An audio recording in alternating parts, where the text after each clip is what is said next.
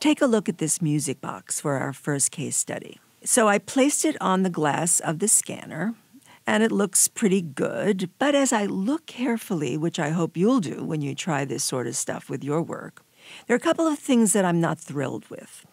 First of all, we're seeing some writing on the barrel. Looking closer, it appears to be numbers and letters.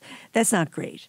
Our eyes go straight to letters and numbers, and they basically attract our eye and actually become a distraction from the image, as far as I'm concerned. So I'm not happy with that. And I'm also not thrilled with the positioning of the turning mechanism. Let's call it a stem. Somehow it doesn't feel composed properly. So what I simply did was I played it a bit so that the barrel no longer shows the writing, and I turned the stem so that it landed in a better composed image. I've been thinking about composition all my professional life, so see if you can agree with me on this decision.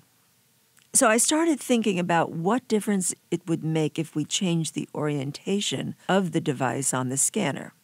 Now, remember, the light and sensor travel only in one direction. We have no control over that. So in this first image, the barrel of the music box is parallel to the light source.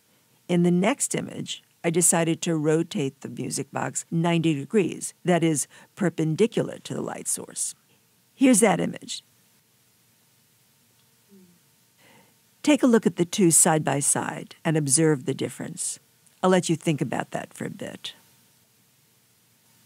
Right, so you see the first image made with the barrel oriented parallel to the light source has a significant highlight, whereas the one captured perpendicular to the light source has no highlight. If I sat down for a bit and tried to anticipate all these results by drawing arrows from light sources and reflections and all that, I might have been able to anticipate what the differences would be in advance, but I would prefer to just discover it, experiment with it, just as I hope you'll do with your own material. I wonder what it would look like if I oriented the device about 45 degrees to the light source. What do you think will be the results? Take a moment. You can even stop the video if you'd like to. Okay, ready? Here we go. Nothing very important here, I'm afraid. But the point is to experiment with your material. Remember, you don't have control of your light source with a scanner as you will with your camera. So at the very least, take advantage of what you do have control over. And in this case, it's the placement of your device. Here, you're seeing this incredible animal, which is called a euplectella, which lives in the sea. This is his skeleton made out of silica. Now, when you take a careful look, you can see that two shrimp are living within this guy in what can be called a symbiotic relationship, which is very interesting, tangential, but quite interesting. Okay, so I put this three-dimensional skeleton on the flatbed scanner, covered it with black velvet, and took a very high-res scan. I think it was something like 1 gig file, which is pretty high. The black velvet becomes the background of the image, right?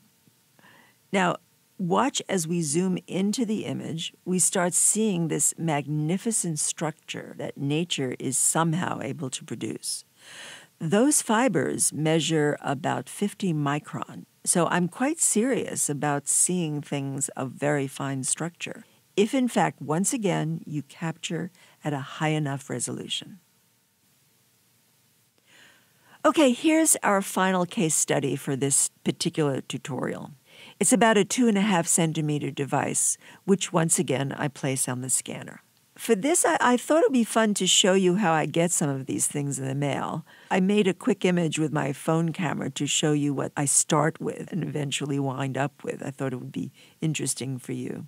You can do this. You can see things that don't look so great at the beginning and imagine ways of creating an image that is publishable.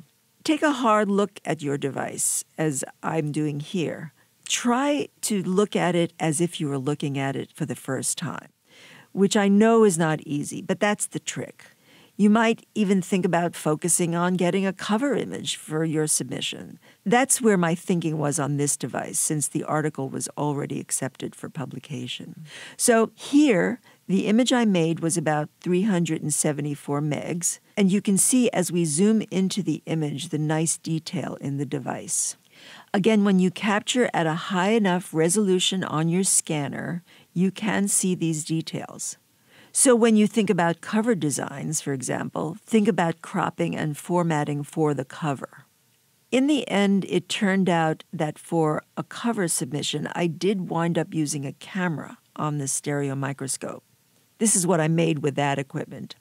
I thought I was getting more clarity with the microscope, but frankly, when I compare the two a few months later as I record this tutorial, the scanned image looks pretty good, and maybe I was in a bit of overkill mode. These are the kinds of decisions you'll have to make for your own work. Maybe you have an opinion about which is better. Take a look.